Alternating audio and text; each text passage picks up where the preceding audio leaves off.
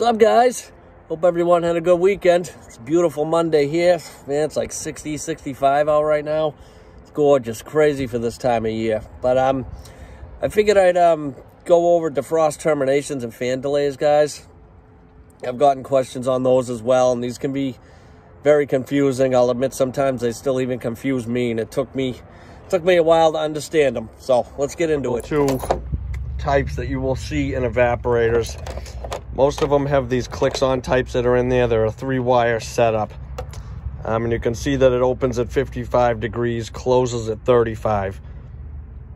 All right? So that means when it's on defrost, if it gets up to 55 degrees, this is going to open and cut off the power to your heaters, so your coil won't get too hot.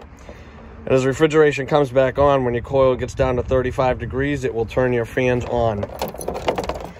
This one is the same principle. You got your temp sensor here. This one mounts in your coil. Just mounts up flush like that and senses the temperature on the sides inside your evaporator.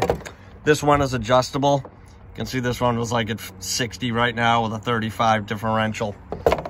I changed this out the other day. The calibration's off on this. It wasn't working right, and the customer wanted a new one, so I put a new one in.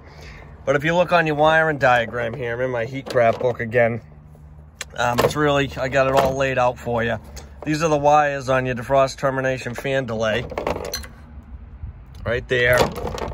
And if not, they'll be pre-wired in there with one of these that hook up to these terminals. But your brown's going to be your X, red's going to be your N, and black is going to be your fans. So when this thing runs, say it's on defrost, say we have a half an hour defrost cycle, 30 minutes, and this thing reaches 55 degrees, this coil temp and the sensor in here, this is going to cut it out early from defrost. It's going to go over and trip the X wire, which goes up and pushes up that plunger on your clock, and then sends us back into refrigeration mode. Okay? And as it cools down, these wires here, your red and your black, your end coming off here, this is going to close. It's going to send one of your legs through your fans, all the way through your fans. It jumps over to 4, which 4 is our fans in refrigeration mode. But not till this closes. Otherwise, it'll be open until it reaches 35 degrees, 30 degrees, what have you. So, and really the way to diagnose these, you can ohm them out. You know, I found plenty bad over the years. You can ohm them out between red and black and everything. And if you're really cold in there and you're frozen and this is open between the red and black, chances are this control is going to be bad. If you didn't have one on you and you needed to get by in a pinch, you could try wire nutting the red and black together, but if this is open, it's not going to work. What I would usually do is I would eliminate this. I would take a jumper wire and go from N to F. Your fans won't delay after a defrost, but it can get you out of a jam if you need it. You know, say overnight in an emergency situation. And this is it. I've gone over the clock with you guys before in one of my other videos. And you can find this book, all these diagrams online. I just looked them up to make sure they're all there. You know, and there's just your control loop again. You know, your thermostat and your solenoid. It's really all it is. They can get confusing, guys. I've had issues with them before, but, you know, once you get the gist of it, it's pretty simple. And the same thing, you can have a heater limit in here too, which would look like this, but it would be a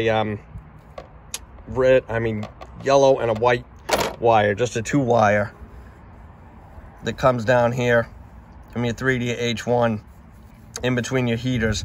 So say this didn't work and the coil got too hot. I think those are set at like 80, 85, something like that. I could be mistaken though. That would open up here and cut out the power to your heaters, so you're not getting way too hot inside your coil there. So that's really it, guys. This one works the same way. You know, it's got the little how to wire it in here. 2 and 3 are what close on rise. You know, 2 and 1 are open on rise, and you'll have your X wire. They'll still be brown, red, and black. You know, and these usually come in pre-wired from the factory in the evaporator if they're ordered that way or made that way. So that's really it, guys. Just wanted to give you a short one on that. So there's another one, guys, short and sweet. You know, I figured I'd go over that, explain a little bit. you know, if you have a multiple evaporators in a system, you got 2, 3, 4, you know, on the same system, each one of those evaporators is going to have their own defrost, termination, and fan control in it as well. It's not just one, they all have it. You know, so hopefully that explains some things. I know they can get confusing sometimes to diagnose and stuff. If you got any questions, just mention them down in the comments. I really appreciate it, guys. And, you know, if you're new to the channel, consider subscribing, because I see a lot of people still 65, 70% of you watch, but you don't subscribe. So if you feel like it and you like what you see, hit that button and hit the bell, guys, so you know right when I put a video up, all right? Hope everyone has a good week at work, and I'll catch you on the next one, boys.